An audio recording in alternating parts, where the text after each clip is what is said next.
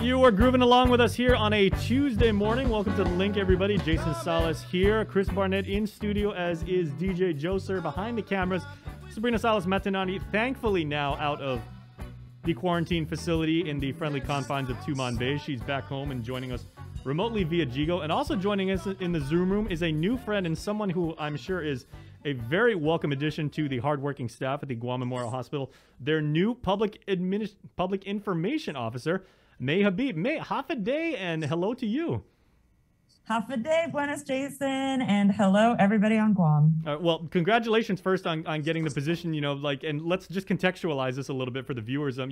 All four of us were talking in this, and we were trying to remember when the last time GMH actually had an official PIO was, because, Lord knows Lillian's been doing like a million different things there as the administrator and CEO and everything like that. But I believe it was maybe 6 or 7 years ago when Connor Murphy last was like, kind of like the adjunct spokesperson and everything like that. So they're very lucky to have you, and certainly you're going to take a lot of work off of Lillian's very responsible shoulders. Yes, and she's the CEO. She's got a lot of priorities. There's a lot going on at GMH. This little thing called COVID that we're still battling. A new GMH coming our way, and so she's got her priorities, and I've got mine. Of course, I think there was no time like the present to bring in a public information officer. And of course, you have a real good pulse for the community, having been a journalist now for like maybe better part of like a year and a half here on the island and everything like that. So I guess before we go into like all the mechanics of the GMH stuff and everything like that, what drew you to the hospital and what made you want to serve the island as working with healthcare? That's a really interesting question.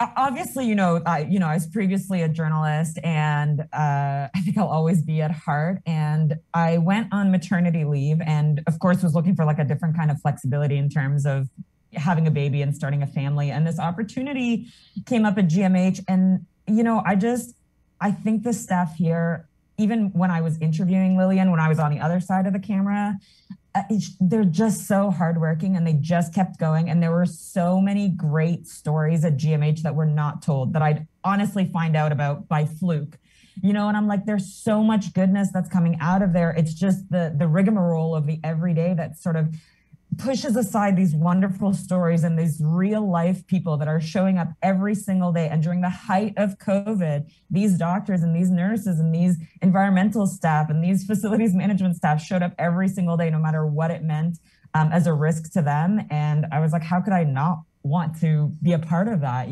I just got here, but the stories out of GMH, I really can't wait to tell the real stories of GMH. Well, fantastic. Well, and if I can be so bold and everything like that, we are going to need your A game every single day, considering, these are very, very tense times. And, like the agency you're with now is probably one of the most critical in the government. So, it's good to be working with you, and congratulations on getting there. Thank you very much, Jason. And you just call me anytime and I'll be here. Oh, fantastic. And we appreciate the accessibility. So that having been said, if we can go ahead and get into, some of the numbers and everything like that, can you give us an update on what, the current COVID census is? Because, in the past couple of weeks, we had those clusters stemming from the basketball game and then the well-chronicled Tsubaki Tower thing. Officials have said, when the hospitalizations get up into the double digits and once it hits 10 sustained, that's cause for concern, and that's when some decisions are going to have to be made. They've been like as high as 7. So where are they right now?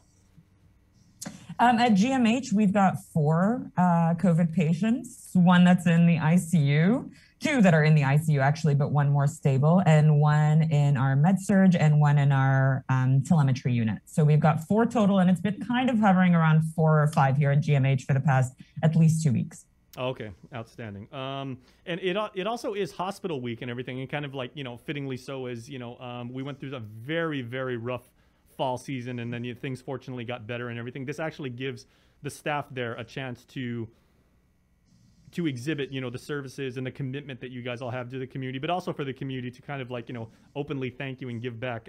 How is hospital week? What was the preparation like? And, what are things there? Because I know for a fact when my dad was in the hospital, the GMH hospital week had like the most insane fiesta tables. Yes. They went big. So yeah, I still haven't, I've been here basically the entire time COVID has been on Guam. So I haven't really truly experienced the fiesta, but I'm looking forward to it. But I just got here last week, and I will say we had a committee for National Hospital Week that put together as much virtual games as possible. I've heard previously that GRMC and Naval Hospital and of course, GMH would get together and they'd have like these fun, friendly competitions for National Hospital Week. Obviously, we're living in a different time and COVID is very much our reality right now. But we're still trying to enjoy it as much as we can. Last year, it was kind of kiboshed because really we were in the thick of COVID during this time. But this year, the hospital committee, we had opening ceremonies yesterday. People were recognized. Every day is like a theme day. I don't know if you can see, but I'm wearing a Guam Memorial Hospital Authority National Hospital t-shirt. So everybody at GMH is like painted green today because we're all wearing these t-shirts in unity. Yesterday was like twin days, and then there's these online raffles and Jeopardy games to really get people going. I think, ultimately good morale and good teamwork means excellent healthcare delivery, and we've got the staff and we've got the excellent medical, clinical, and behind the scenes people working here, and keeping that morale high and people engaged and thanking them, like you said, for their work goes a long way. I'm gonna ask you, May, if you can, maybe just pedal back to your previous work as a reporter and everything, and as the new girl on staff and everything like that. Not as a member of the team, but like walking into the environment that you're in right now, and considering what the nurses, the physicians, the administration and everything that agency had been through with, such hard times last fall, if not last year in its entirety. What do you get for a sense of the morale there, of the esprit de corps, if you will? It's really interesting you say that, Jason, or ask that.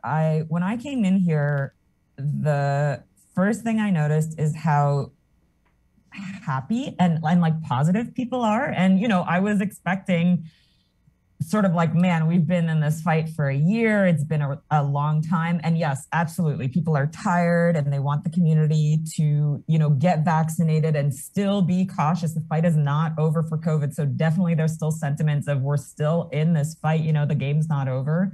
But I will say that people are positive and people are hopeful for a better tomorrow. I think, I think there will always be a need for more. We need, more equipment, more nurses, more everything. But I think generally what we have and who we have within the walls of this hospital, they're just doing their best every single day. And they show up ready to fight and keep fighting.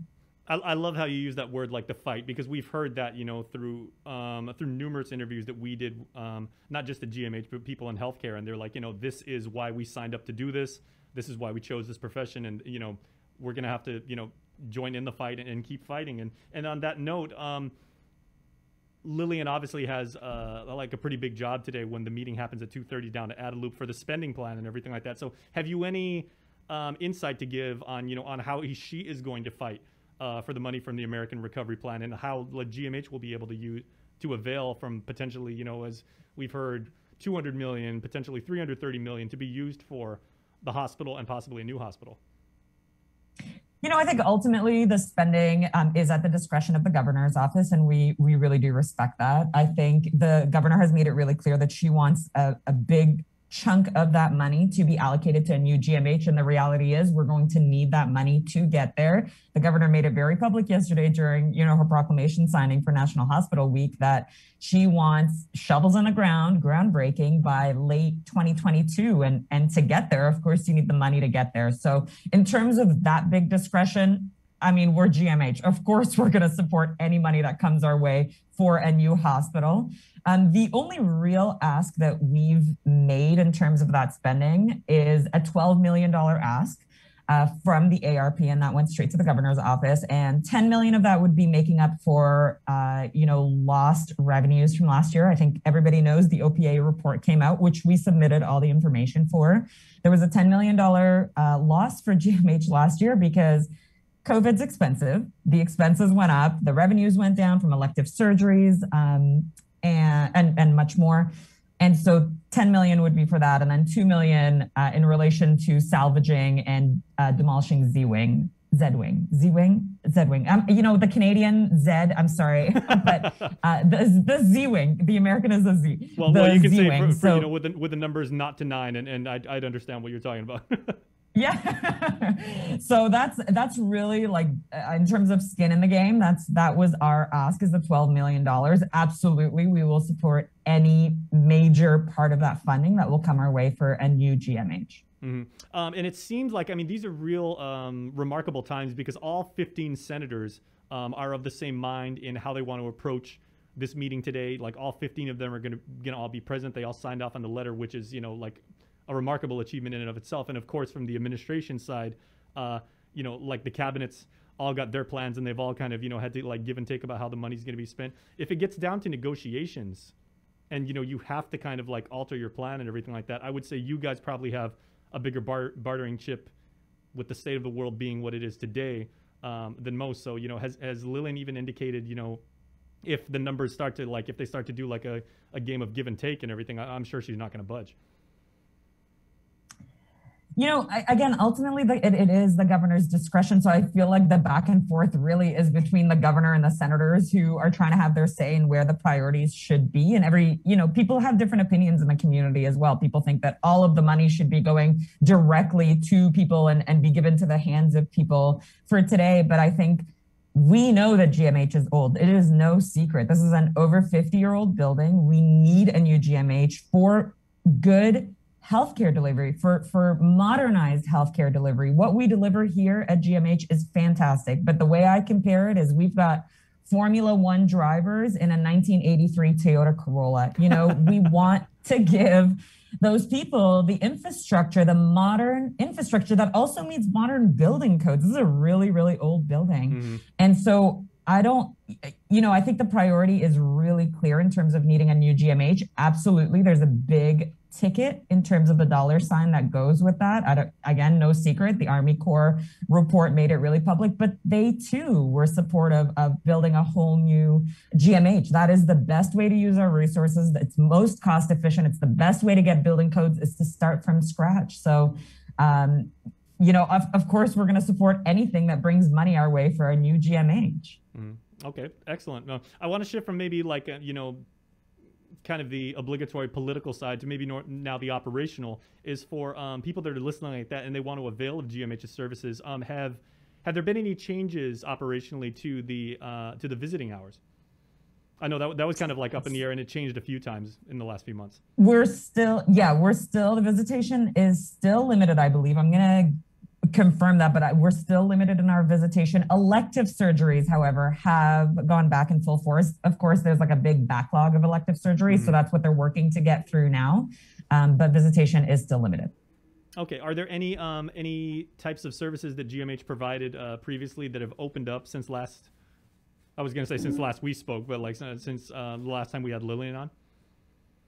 So again, elective surgeries are back. I know rehabilitation in-house has also come out. Outpatient rehabilitation, I believe, has moved to the SNU, and I think it might be staying there. And so, of course, GMH has learned a lot in terms of its own operations through COVID, what works best, what is best left off-site, what's best in-house. I will say that there was a lot of shifting of human resources within the hospital to accommodate COVID.